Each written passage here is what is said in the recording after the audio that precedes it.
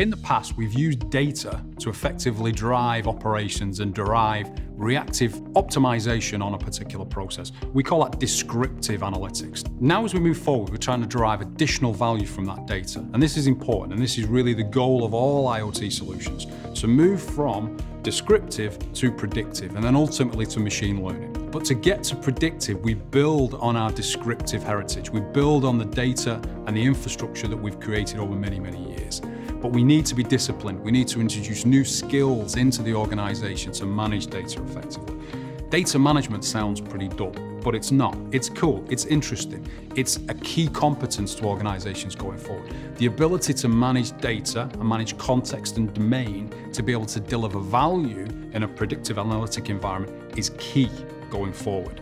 And it's investment that our clients need to make to ensure that they can deliver value. As we move away from descriptive to predictive, we can think of a couple of use cases where this drives value. The traditional one is about predictive maintenance on a particular asset. So we're looking at data, we're looking at an asset performance over a number of months or a number of years, and we're looking for particular failure modes that we're trying to predict. That's very useful in terms of long-term life cycle asset management, and it's good in terms of reducing planned and unplanned downtime, which ultimately drives capacity and productivity. That is the ultimate goal. So what we need to think about is how we use analytics, how we use data to drive productivity in an organization. How we take a facility that's producing 100,000 units a year to producing 110,000 units a year. That's what really drives value. And we can do that by using the data, by looking at the performance of the factory, looking at the individual cells, looking at the asset performance within those cells, and understanding what the correct mix, what the correct resources are required to drive that organization forward.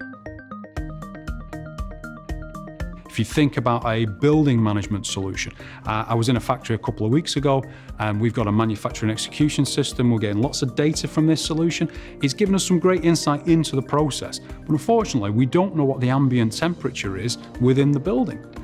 We get the ambient temperature from the building management system. Our ability then to integrate the building management data into the manufacturing execution system to understand what the ambient temperature is, to understand what the HVAC system is doing within the building, allows us to get deeper insight into what's going on in the process, to manage quality, to manage productivity within that particular cell.